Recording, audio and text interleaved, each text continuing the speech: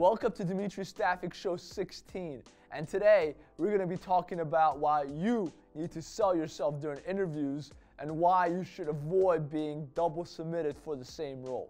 Now, the first thing is why you have to sell yourself.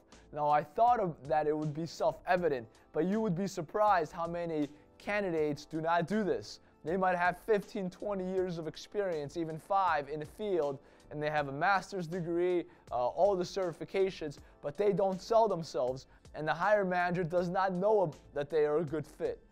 All that the hiring manager sees is your resume, and on your resume, they just read the first page, if that. They don't know much about you. So definitely sell yourself. I thought it was self-evident, but I was wrong, because many candidates do not do this, and I have to tell them before the interview to sell themselves.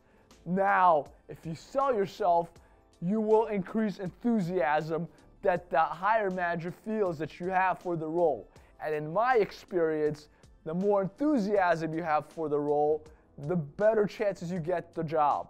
The candidate that has the most enthusiasm is the one that gets the role. However, if you don't sell yourself, like they say in New York, forget about it. You're not going to get the job.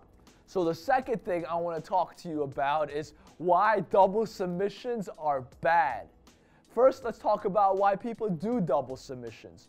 They think if they are submitted twice by 2 staffing firms, then it's double the time that the hiring manager looks at their resume. And they think that helps them. Nothing could be further from the truth. Do not do that. Why? Because hiring firms have contracts out with multiple staffing firms. And if you are submitted twice and the hiring firm hires you, then they are obligated to pay twice 2 different firms for you. Nobody wants to pay twice for the same thing.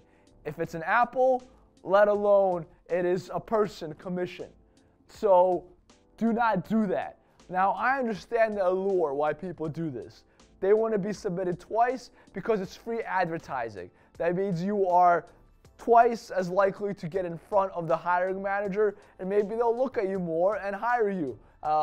Maybe you'll be in their mind. But nothing could be further from the truth, because they will avoid you like the plague when they know that you have been submitted twice and they have to pay twice for you.